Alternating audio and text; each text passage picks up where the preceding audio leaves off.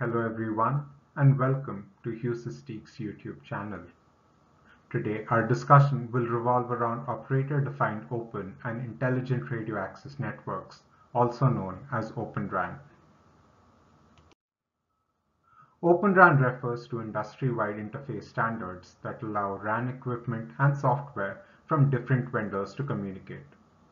The primary goal for using OpenRAN is to have an interoperability standard for RAN elements such as non-proprietary white box hardware and software from different vendors. Network operators that opt for RAN elements with standard interfaces can avoid being stuck with one vendor's proprietary hardware and software.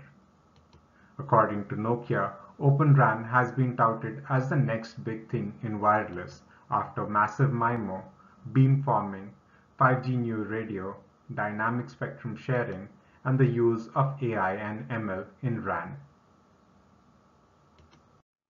The ORAN Alliance is a group of organizations facilitating specifications for radio access networks. The foundation of the alliance was laid in the year 2018 with close to 30 operators and more than 200 vendor companies. The goals of the Global Alliance are to provide strategies to build the RAN solution, enabling different commercial off-the-shelf parts from different vendors with enabling AI and ML for more efficient network management and orchestration. The ORAN Alliance is transforming the industry towards open, intelligent, virtualized, and fully interoperable RAN. The ORAN Alliance membership is open to mobile networks, operators, vendors, or research and academic institutions that want to contribute in a meaningful way to the ORAN Alliance's effort. According to a report by ABI Research, the capital expenditure on OpenRAN radio units is expected to reach $47.4 billion by the year 2026. ABI Research expects greenfield installations and private enterprise networks, as well as public consumer networks in rural and uncovered areas to drive OpenRAN deployments throughout the entire forecast period. Omdia, another research firm, reports that OpenRAN is likely to generate $3.2 billion in annual revenues by the year 2024, giving it about 10% of the total 4G and 5G market.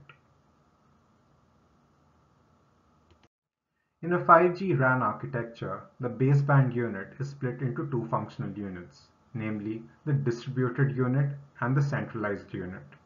The distributed unit is responsible for real-time L1 and L2 scheduling functions, while the centralized unit is responsible for non-real-time higher L2 and L3 functions. The OpenRAN concept utilizes vendor-agnostic, COTS-based servers for DU and CU software to radio unit. Let us understand the components of the OpenRAN architecture.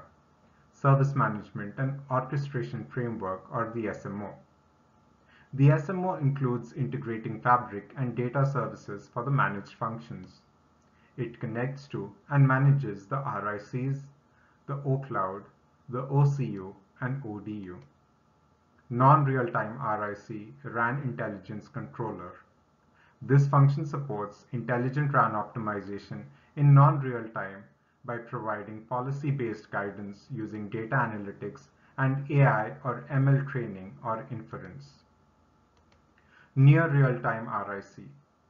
This function enables near real-time control and optimization of the ORAN nodes and resources over the E2 interface with near real-time control loops. The near real-time RIC uses commands such as monitor, suspend or stop, override, and or control primitives to control the behavior of the OpenRAN nodes. OCloud. The OCloud works like a cloud computing platform with physical infrastructure nodes using OpenRAN architecture. It creates and hosts various virtual network functions used by the RICs and other elements. The OpenRAN centralized unit, or CU, runs the radio resource control, the packet data convergence protocol, and Service Data Adaptation Protocol layers. The CU controls the operation of several DUs over the mid-haul interface. OpenRAN distributed unit, or the DU, sits close to the radio unit and controls the radio link control, medium access control, and parts of the file layer. The CU controls its operation. OpenRAN radio unit handles the digital front end and parts of the physical layer as well as the digital beamforming functionality. OpenRAN brings in a lot of horizontal and vertical flexibility within the network, which is advantageous for ISPs and telecom vendors. Let's have a look at some of the benefits of OpenRAN. Firstly, there would no longer be a dependency on closely coupled hardware and software. Simplified operation and maintenance of OpenRAN, as the hardware under use is standardized and the software can run on general purpose hardware. It also helps in reducing CapEx and OpEx requirements thanks to competition across vendors providing hardware and software. With the enablement of edge-centric architecture, 5G will move towards achieving low latency and provide better connectivity in high population and dense areas. With microservices-based and loosely coupled architectures, deployment of new features can also be fast-tracked. OpenRAN provides an opportunity for early adoption and easy rollout of 5G services. Finally, OpenRAN will enable easy scalability thanks to the rapid advancements in computing. The main challenge in OpenRAN standardization is that major RAN vendors are not open to adopting interfaces, leaving little to no room for competitors to break into the space.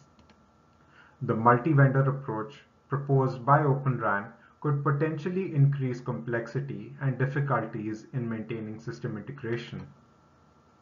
Several organizations are working towards OpenRAN standards, and the adoption of one particular standard creates competition between organizations. Ownership of SI and binding modules from multiple vendors in one integrated system creates a tussle between parties on the ownership front. OpenRAN is about openness and intelligence. It is about opening RAN from a closed vendor environment to a standardized multi-vendor, AI-powered hierarchical control structure, giving third-party vendors access to what used to be closed RAN data. OpenRAN is bringing in the flexibility for operators to choose different components of RAN from different vendors. OpenRAN is revolutionizing and paving the way for transforming 5G deployment. While there will be no significant change with regards to core protocol or standard, OpenRAN would help in the adoption of innovative use cases with the architecture and openness that it provides. This brings us to the end of the presentation. If you'd like to know more about our work on 5G, virtualization, and edge computing, please visit our website at hsc.com. Thank you.